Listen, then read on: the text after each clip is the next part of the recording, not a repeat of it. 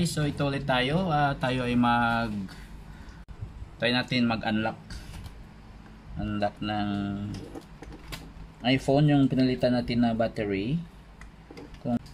Okay, so nakita nyo ba ito? Wipe passcode, remove Apple ID, and screen time.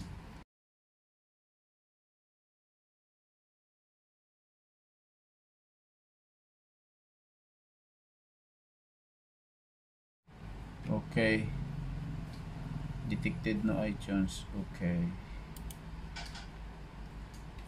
ito guys, 64-bit kasi naka 64-bit yung PC ko.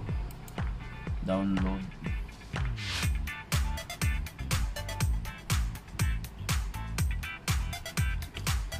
Dami palang requirements guys pag nag-bypass ka. So wala tayong iTunes, kailangan natin mag-download ng iTunes para magamit natin yung pang-crack na gagamitin natin. Actually, ito ang tinatawag na first experiment.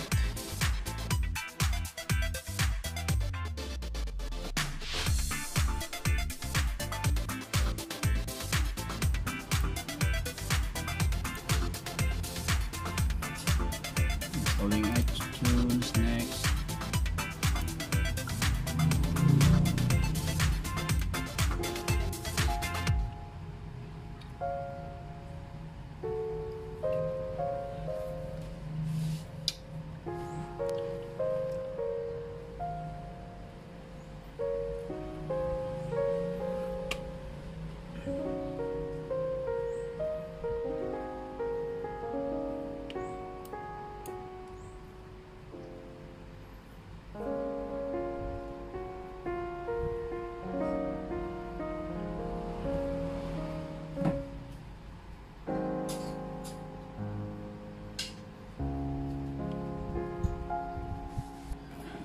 Ayan, natapos natin sa wakas. Huwag na natin i-open. Finish. So, dito tayo mag-start.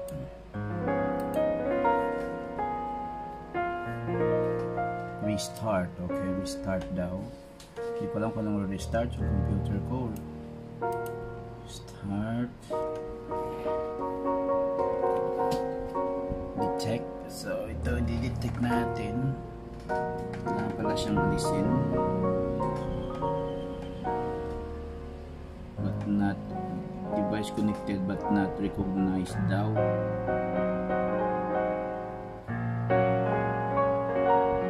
So, nagawin natin. Ayun!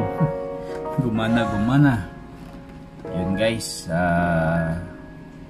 nabasa. Unable to download the firmware. Confirm your device information, device model, and click start.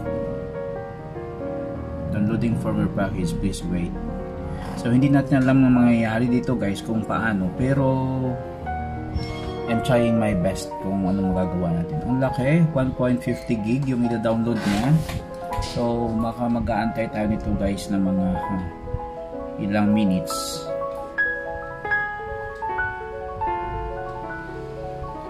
So, ayan na guys, downloading siya. Hindi ko lang alam kung how long it will take para mag-download. Makikita nyo, 1.50 gig ang kanyang ida-download.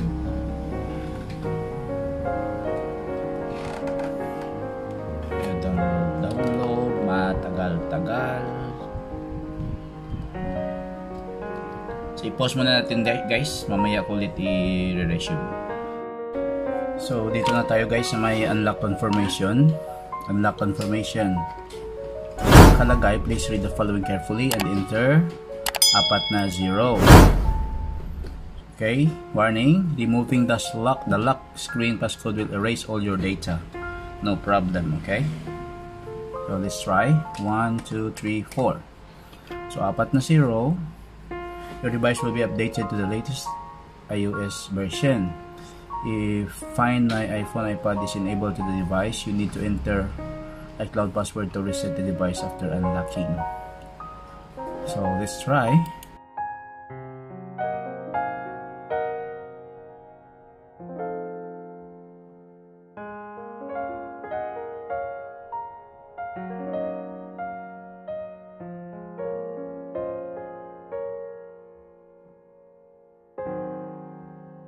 Guys, si iPhone naman ay nagre-reset na. Yan. Nakabaliktad lang siya sa akin guys, maigsi lang kasi yung charger ko. Nagre-reset na siya. So titingnan natin kung how effective itong ginagawa kong eksperimento. So far 32% na. So habang ikaw ay nag-aantay, hindi kang gumawa ng ibang bagay. Ako gusto ko siyang tutukan kasi gusto ko makita yung proseso niya. Kunting sandali lang. So habang gumagalaw yan guys, gumagalaw yung numero doon, may gumuguhit naman dito kay iPhone. So it means gumagana siya guys. Yan, naka 58% na.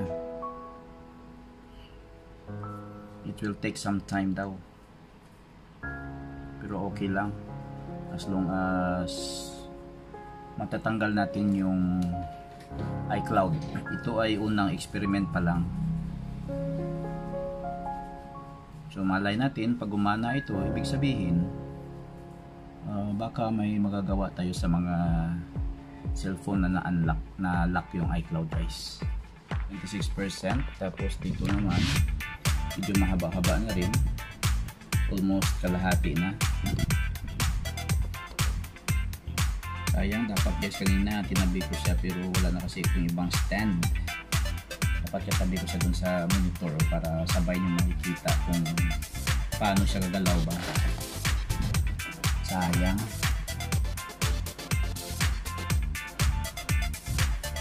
Kung kailan siya ring 84%, medyo humaba na rin yung guys. Yan. Silip dito, silip doon. Ganun lang tayo kasi mali yung ginawa ko guys. Pinagtagpo nga guys, hindi naman tinaghana.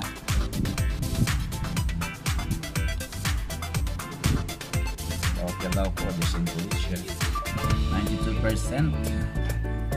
Malapit na guys, malapit na.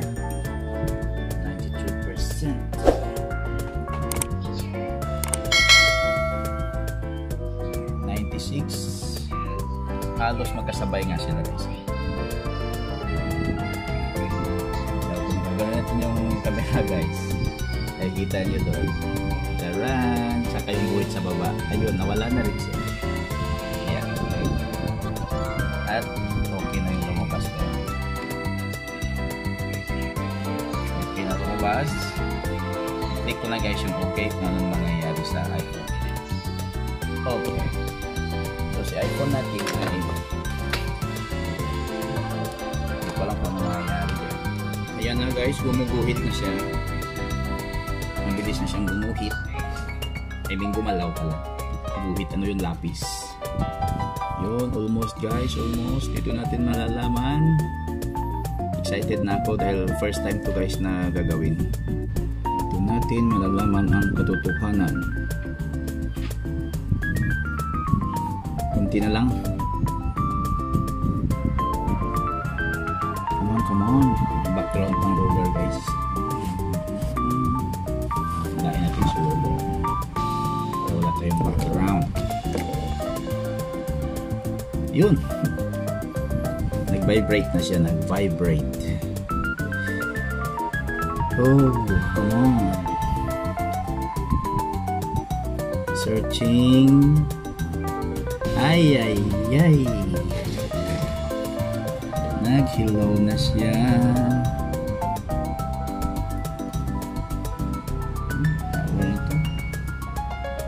Yun guys, slide natin. Okay. So, nawala na nga yung passcode talaga. Siguro totoo na ito. Ayun. Set up na natin. Sa gilid lang guys kasi hindi magkasya sa telepono. Select your country origin. Thailand. Choose your network. Okay. So wait. So ito guys, sabi niya try to connect sa may App Store. Try natin.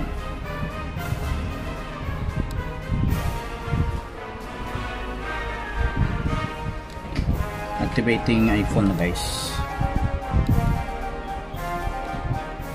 Enable location services. Okay. Create a password. Create a password. Okay, pause ko muna. So ayan na guys, nalagyan ko ng password. Join. Oh yeah. Could not activate iPhone. Your iPhone could not be activated because the activation server cannot be reached. Try connecting to your phone to iTunes to activate. Okay. So ayan guys, nalagyan ko siya ng passcode. Restore from Google backup. Restore iTunes backup. Set up as new iPhone. Okay, set up as new iPhone tayo guys. Para malinis. Don't have Apple ID muna. Okay. Set up later in settings. Okay. Are you sure you don't want to use Apple ID? Don't use.